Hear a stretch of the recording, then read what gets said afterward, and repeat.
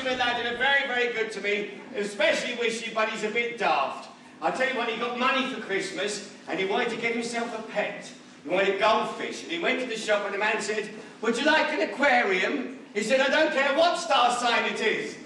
This is my 8th panto. It's my 3rd time doing Aladdin. So once again it's Widow Twanky. Doing lots of slapstick that revolves around laundry baskets and washing machines. We have a mangle, which fortunately I don't have to go through, so I'm quite pleased about that. I just get to watch somebody else do it. Wishy-washy's all squishy-squashy. Here, we better try and put it back through again and see if that helps. Come on, back through. There is a definite worry that when you do things too often, you just settle into it, rather than just think, oh, this is the way we'll do it, and that'll be it. I don't think my Widow Twankies before have been very enthusiastic. I've always looked like I'm a knackered old workhorse that is tired from the laundry, so I think this year there's been a lot more energy gone into it. Certainly in the slapstick scene there's an awful lot of running about, which I haven't done before. But interestingly enough, Aladdin was the very first panto that I did as Dame, and so back to where I started from, pretty much. We're going to be in a whole lot of trouble. Jen! Put that in the washing machine, she won't never notice. I think she will. My life was torn like a wind-blown sand, and the rug was worn when you held my hand.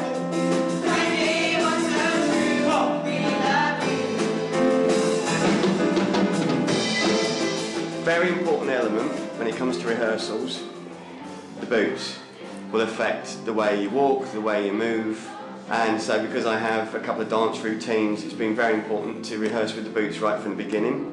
And I've done a couple of rehearsals without them and it just hasn't felt right, because it does affect completely the way you walk and you move about in general.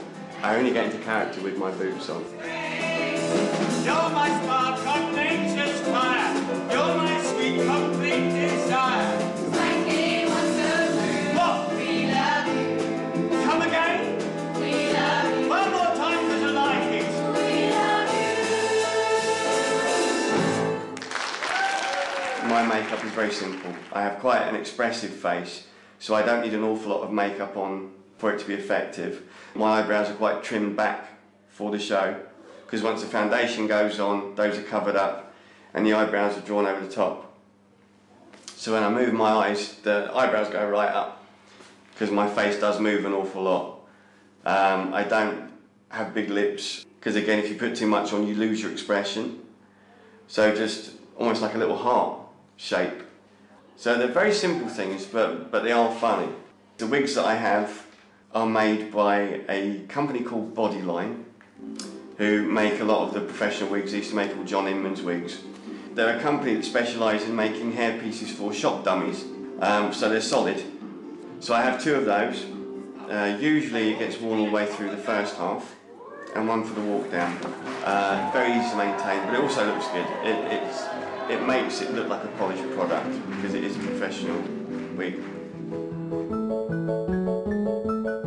So, having done Panto for some time now, and having been impressed by Panto, I always think that it's the most important show you can be involved in, which is why it's so important to get it right. Because for most of the people that come to see it, which is obviously largely kids, for them it will be their first taste of live theatre. And if they enjoy it, they'll want to come again. If they have a lousy time, they'll never want to go to the theatre again. It can put them off. I am very poor. Rubbish! I'm so much poorer than it! If someone cares, so it's important to have energy and enthusiasm. I think those are the 2 key ingredients to have, as well as having to get involved in audience participation, or the ad-libbing that you have to do depending on what happens with the audience. Cranford Good Neighbours! Now, that sounds like the name for a pub quiz team, are you? You're not, you're just good neighbours. It is going to be hard work, this one tonight. Right, I tell you what, I have been shopping. I'm going to win before I go off, I'm determined now. It's hard work being the Dame, because you have to be prepared for all these things that can happen, whereas I think the other characters, to a certain extent, can kind of ignore it and carry on. I like to think that I play it very traditionally. I think my Dame is genuinely likeable. Certainly the audiences seem to enjoy the Dame as I put it across. The widow, 20!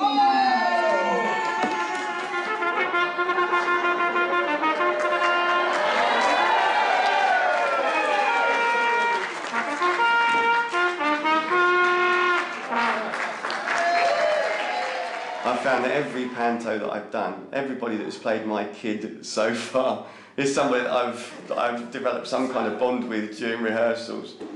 And so there is this maternal side to it. You do find that you deal with the actors differently.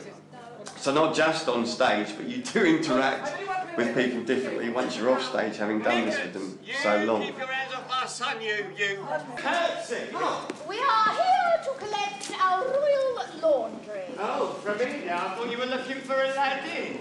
For me, pantomime is one of the most special shows you can be involved in. It's very important to get kids involved in it, to get actors and performers involved in it that are going to do it well. I'm always very, very pleased to be involved in the panto and to see the kids in the audience enjoy it and to get them involved.